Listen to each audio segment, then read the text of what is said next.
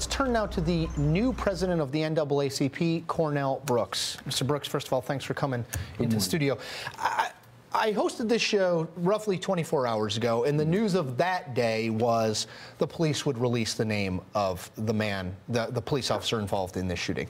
They chose not to do so. Was that a mistake? The police are trying to balance the safety of this police officer with the need of the community for accountability. Here I would simply emphasize that we have a family that's grieving, a community that's grieving, and a community and a family that are demanding accountability. That police officer's name is going to come out at some point. Sooner rather than later would be better. The Congressional Black Caucus on Tuesday called on the Department of Justice to get involved in this, and the FBI is involved already. How much of a federal role do you see in this case, and how much of one should there be? Well, when the NAACP previously, prior to Michael Brown's death, called upon the Justice Department to look at the county police department, to put it under investigation, the fact of the matter is... This is prior to Michael Brown's death? Prior. There's a history of poor community police relations. There is a history of racial tension in this community. And so the role of the federal authorities here is appropriate. It's based upon long-standing concerns that are made more urgent, more insistent as a consequence of Michael Brown's death. Let's talk about your organization. What can and what are you doing, and what do you hope to do on the ground in Ferguson, Missouri? Well, let's be clear. Michael Brown died in a community, Ferguson, in a county where the NAACP has been there for a half-century. In nearby St. Louis, that branch has been there for 100 years. So we're on the ground. We're deeply embedded in that community. We're doing three things. Number one, we called for a federal investigation quite some time ago, and we're happy to see that the President and the Attorney General have responded.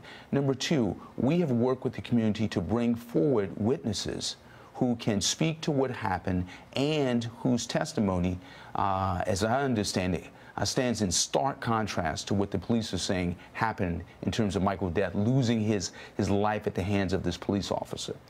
Number three, we are the ones in the community, among others, who are calling for peace, who are calling for justice in a non-violent way. And so we're on the ground doing the work. I want to talk about, let's go from 10 feet to 10,000 feet, which is, you were on this show, I believe, last week talking about the New York choking incident. You have talked about, in your tenure, wanting to, the generational change, NAACP. Given the series of high-profile incidents, and we were talking before, you've been on the job for 5 weeks. Yes. Given the series of high-profile incidents that have happened, what is your message to younger people about both the Michael Brown incident, as well as sort of the broader state of race relations in this country? My message to young people in this country is, we're not asking you to join this movement. We're asking you to lead this movement. When we note the death of Trayvon Martin, when we note the death of Eric Garner in New York, what we see again and again across this country, particularly when it comes to law enforcement, is particularly young people who are suspected of underwhelmingly minor offenses, facing overwhelmingly major and often lethal use of force. We need a change in police culture, a change in policing in this country, so that we move toward a model of community policing, where the police both protect and respect the community. Young people can play a vital role. Why? Because they're the ones, frequently, who find themselves on the backside of the back end of a badge or a gun, and who find their lives in jeopardy. And so we're asking young people to step forward nonviolently, to make clear that they're calling upon those who've sworn to protect them and respect them. We're calling on them to do that. Cornell Brooks, newly minted president of the NAACP. Thanks for your time, and thanks for coming in. Thank you. Sir.